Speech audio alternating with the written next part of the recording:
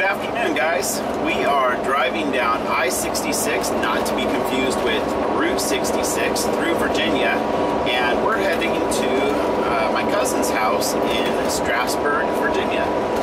It's been a long time since I've seen this family member, and we, as a couple, have actually never visited with cousin Cheryl. So it's a 2-hour drive. We're about an hour and a half into it.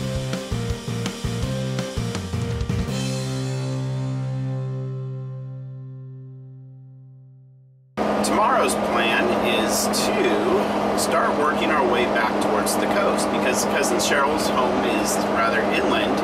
So we're going to go and visit Monticello and Williamsburg, and then the plan is to hit the Outer Banks of North Carolina. There was a change in our plans. We were going to make like an appendage trip into Tennessee for Nashville and Memphis and then cut back over the coast. But life and travels being what they are, we're actually kind of behind schedule. So we decided to cut that trip out and focus on working our way down the seaboard. It's sure to be beautiful. We've done the Outer Banks before, but we're going to do them again because we love the place. South Carolina, the coast of Georgia, it's all going to be a really neat experience. But if anything comes up today, we'll be sure to let you know.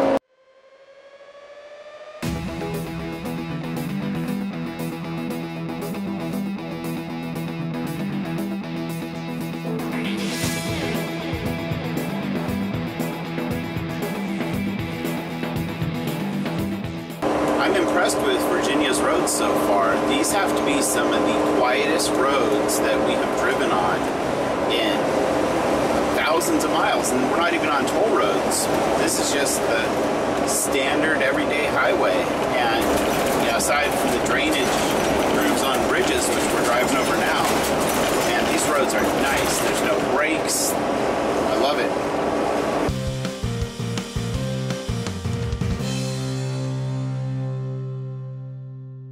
Good morning from Strasburg, Virginia. We just had an amazing visit with our cousins, and they have a nice little corner of their property here that's gravel. So I'm going to take this opportunity to change out that heater hose that I am suspicious of causing that odor that we've been dealing with for the past couple weeks.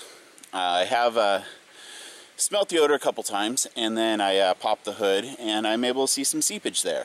It's been nothing dramatic, so it's not like I've had to do it, but I did tighten the clamp, and that pretty much stopped it. But I know the hose needs to be replaced, so I'm going to take the opportunity while I have this nice chunk of gravel land to replace the heater hoses, or one.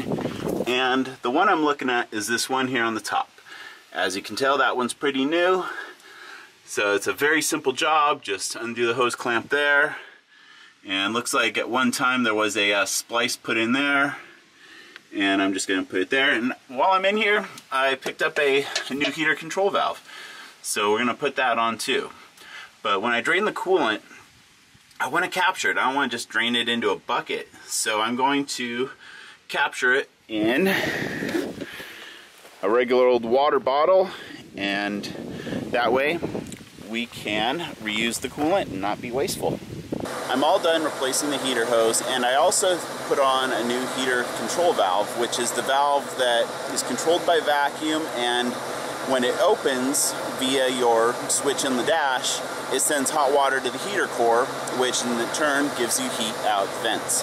So I put one of those on because it was kind of slow to respond, and it's like a $12, $15 part, and I was in there and I had it. Why not put it on? But the situation was, it was slow to respond, so I'd turn it to heat, and about 5 minutes later, then we'd get the full heat. And then on the flip side, I'd switch over to cold for like the air conditioning, and it'd take about 5 minutes for it to finally blow cold air. So here's what I did. I wasn't really able to do much recording during the process because I had my hands occupied, but here is the new heater control valve. And then I decided to extend this out just to give myself a little more space to work with. And these little splicers come in very handy.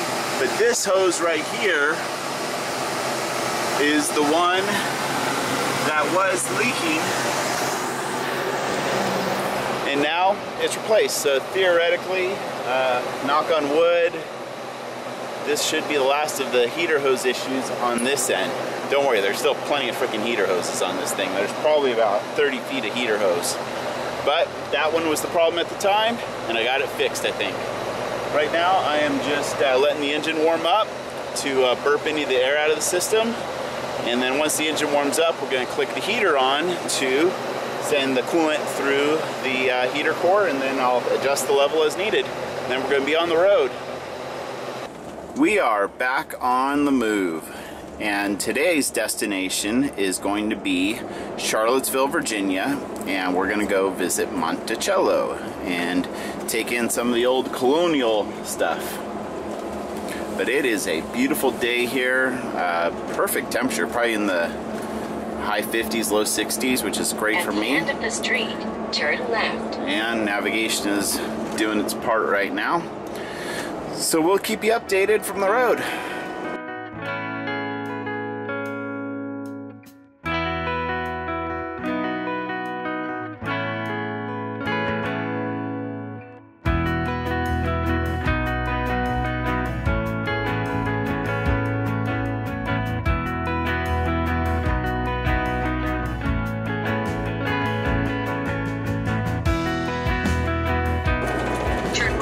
Monticello Loop, then slide right onto Monticello Loop.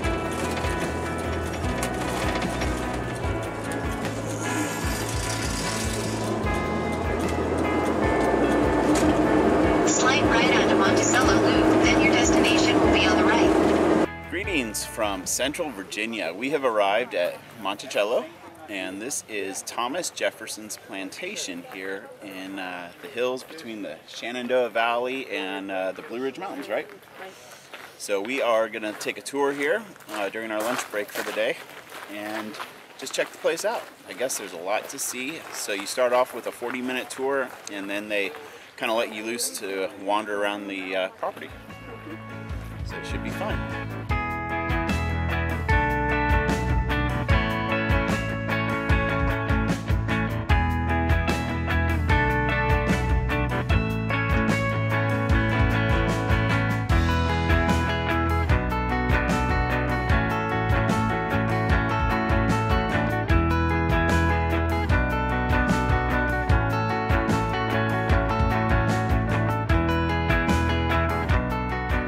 I've just been given the green light to do video. Running into a lot of places here on the East Coast that don't allow you to take pictures or video inside the museums or locations. I understand the photos because of flash. Yeah, the me too. It's not going to do any damage to it. Now, one person told me that some of the stuff is not owned by them, so that they didn't have permission to let people video it. Well, this is pretty cool. This is the ice house where they used to store all the ice. Oh my, that's huge. That is really huge.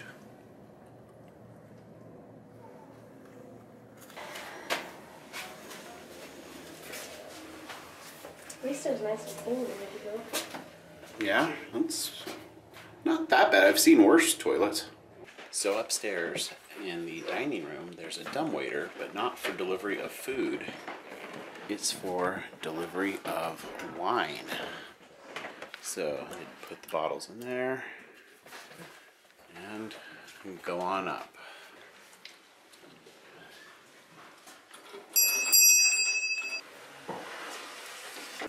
Seriously heavy. It's serious iron.